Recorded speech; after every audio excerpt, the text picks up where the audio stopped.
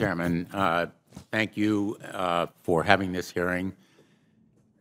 We've heard from a lot of witnesses from you today and others previously about the very important potential of 5G technology. It promises to bring us a new era of connectivity with internet speeds as much as 5 times faster than what we have today, with much lower latency, and that's all a good thing. But 5G, as you well know, also uses higher frequency waves that don't travel as far and will rely on a network of hundreds of thousands, potentially millions of small cell sites. And the question then is, are there any health implications, any public safety implications to those additional sites that are likely to be located close to homes, schools, workplaces, and closer to the ground? Correct?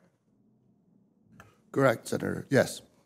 So in December of 2018, I sent a letter to FCC Commissioner Carr asking him to cite for me recent scientific studies demonstrating the safety of this technology. What research has been done, where has it been published and compiled? He has essentially failed to do so, and just echoed the general statements of the FDA, which shares regulatory responsibility for cell phones with the FCC. If you go to the FDA website, pretty unsatisfactory. There basically is a cursory and superficial citation to existing scientific data saying, quote, the FDA has urged the cell phone industry to take a number of steps, including support additional research on possible biological effects of radio frequency fields for the type of signal emitted by cell phones.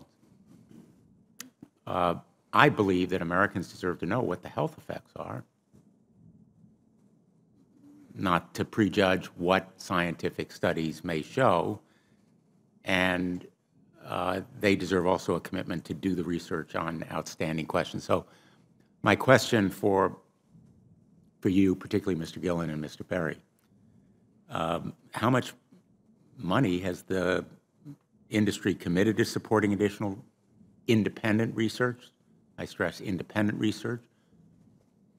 Is that independent research ongoing? Has any been completed?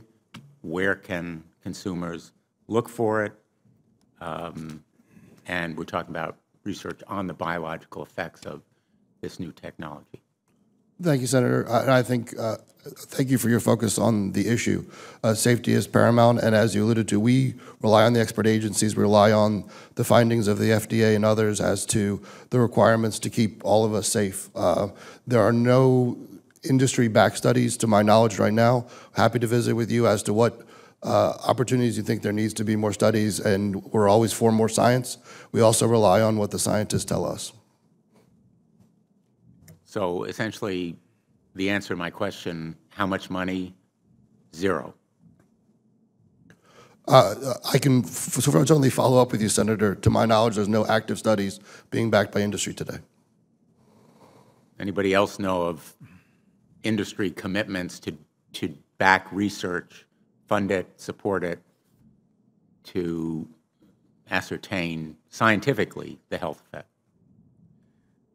Senator, I'm not aware either, but I do know that with small cells especially, you're going to have lower power levels. And of course, as from a carrier perspective, you want to be able to manage interference so that that interference is the lowest interference possible. So I would think that some of those studies or some of that information could be utilized in looking at health consequences. But no, I'm not aware of any. So there really is no research ongoing. We're kind of flying blind here so far as health and safety is concerned.